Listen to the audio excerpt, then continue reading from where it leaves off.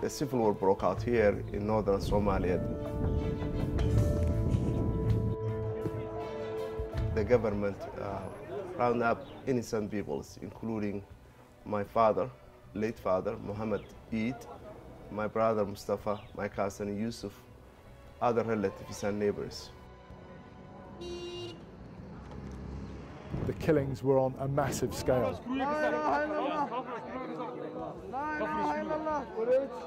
We want to prove what happened here. I believe more than 250,000 people, innocent civilians, has been killed by their own government. I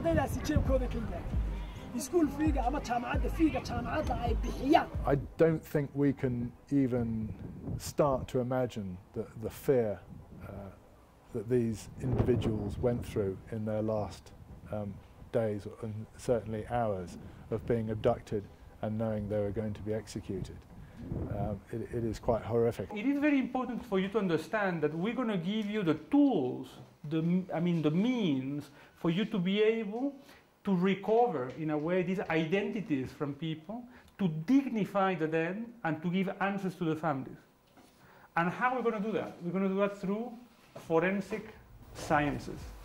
Many sciences that work pretty much together to try to find the facts behind a crime.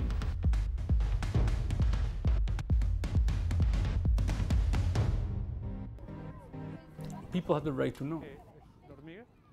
If some people are as evil and as mean as killing other people, at the very least, letting them know what happened to them, their faith, is extremely important.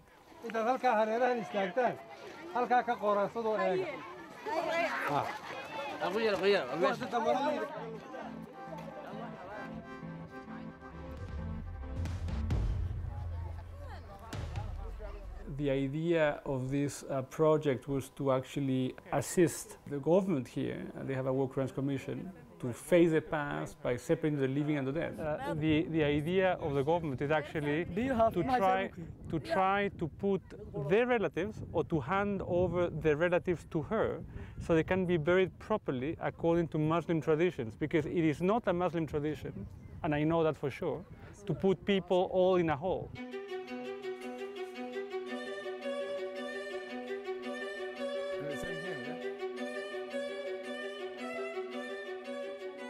Most of the rounds that we're finding are 7.62, but we found one or two shell cases which are from a 45.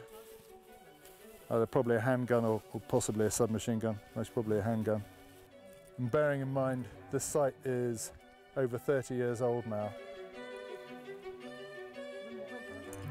and the amount of munitions we're finding just lying on the surface, it gives you a bit of an idea, sheer amount of rounds that were fired in this area. The spectrum of military forensics can really cover anything from small arms ammunition, left lying around, fragments, shell cases, even splat marks on walls, right through the spectrum of munitions, right up to heavy artillery.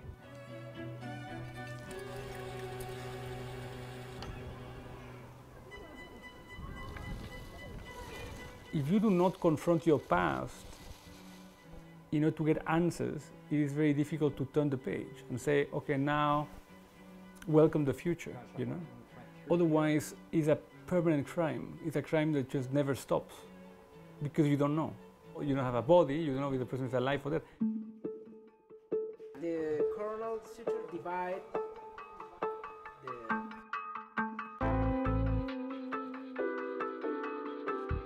My mission in life is to preserve the history of this country and my people. 250,000 people who's being massacred by their government is not a joke.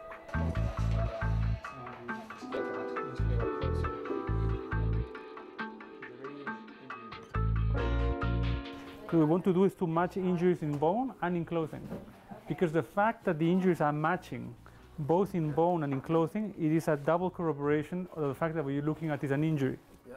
Okay. We do not want for death to just simply take place without somebody remembering it.